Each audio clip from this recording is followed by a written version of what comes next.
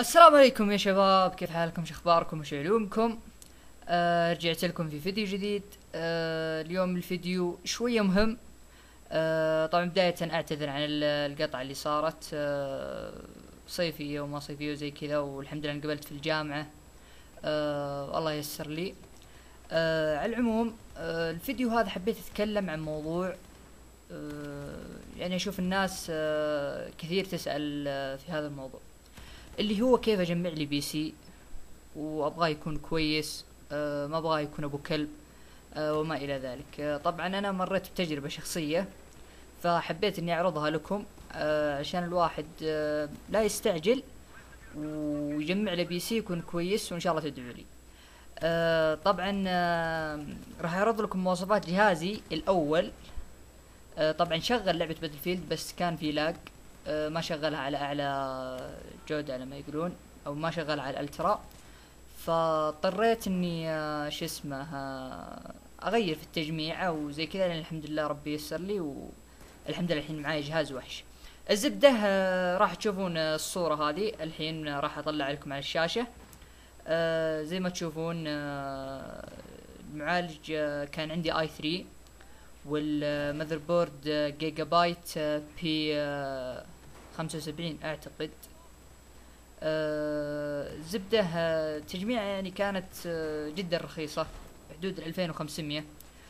طبعا تكلم من دون الشاشة والكيبورد والاشياء هذه. ما استفد منها صراحة التجميع هذيك، يعني حتى اسوي ريندر وابغى العب في نفس الوقت ما اقدر، تعليق الجهاز يسخن. فوق هذا ما في مراوح تبريد زيادة. فالحمد لله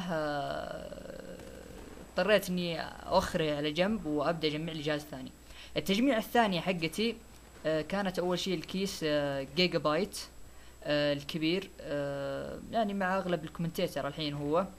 الزبدة الكيس نفسه هذا او الكيس فيه 3 مراوح. وطبعا يعني كيس كبير كبير كبير، يعني حتى ما تقلق انه يمكن ما يركب كرت الشاشة فيه او شيء زي كذا. ممكن تاخذ لك انت كيس صغير وتجي تركب عليه كرت الشاشة ما يركب معك، يعني يكون ضيق المساحة. فالحمد لله الكيس هذا تمام تمام.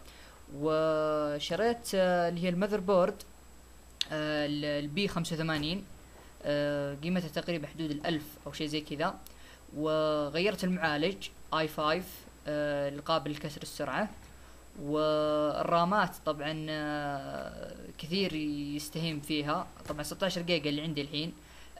بس تختلف يعني، في اشياء كويسة وفي اشياء يعني عادية. يعني ممكن تاخذ لك انت 16 جيجا بس يكون سرعتها يعني قليلة او شيء زي كذا. صراحة ما ادري بالضبط كيف تكون سرعتها وكم تكون سرعتها. لكن زبدة اخذت لي من شركة معروفة انا، غير كينغستون. وهذه كينغستون صراحة ما انصح فيها. الزبدة ونجي عند اهم شيء اللي هو كرت الشاشة.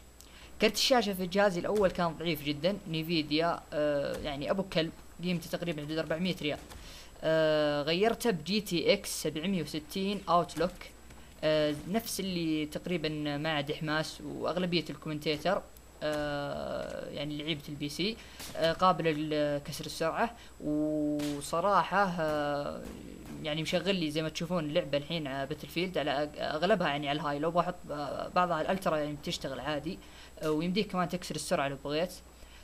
ثاني شيء المذر بورد اللي انا حاطها فيه الحين في البي سي قابله كمان للتطوير، يعني لو تبغى تحط عليها اي 7 المعالج، او تبغى تزيد مثلا تبغى تحط تبريد ماي او شيء زي كذا تقدر تسوي. الزبده الحين البي سي اللي عندي بيعيش معاي فوق 6 سنوات 5 سنوات قدام ما يقول شيء، يعني لو ابغى اطوره اقدر اطور. ف يعني يا ليت ما تستعجل اللي ناوي تشتري الحين انت البي سي، لا تستعجل. جمع على هونك واحدة واحدة. اسأل عن القطع. طبعا كرت شاشة انا طلبته طلبية من جدة، لاني انا ساكن في ابها. فلا تستعجل، اطلب. وعلى هونك ان شاء الله يعني لو تقعد حتى تجمع في البي سي حدود شهر شهرين ترى ما فيها شيء، بس في النهاية يكون معك جهاز قوي وحلو. طبعا كمان تحتاج الى برنامجين، برنامج الاوريجين عشان تلعب اونلاين اللي هو الحين انا جالس العب فيه باتل فيلد او العاب الاي اي. وتحتاج كمان برنامج ستيم عشان تلعب فيه العاب كول اوف ديوتي والالعاب هذه. فراح احط لكم الروابط حقت الموقعين الاوريجين والستيم تحت في الديسكريبشن. وراح احط لكم حساب القناة الجديد بتويتر تحت في الديسكريبشن. اللي يبغى يسأل عن اي شيء او عن اي مواصفات او عن اي شيء في البي سي يسألني وان شاء الله راح اجاوبه. طبعا هذا كل اللي كان عندي في الفيديو. يا ليت لايك، واذا ما كنت مشترك اشترك، والله يحفظكم.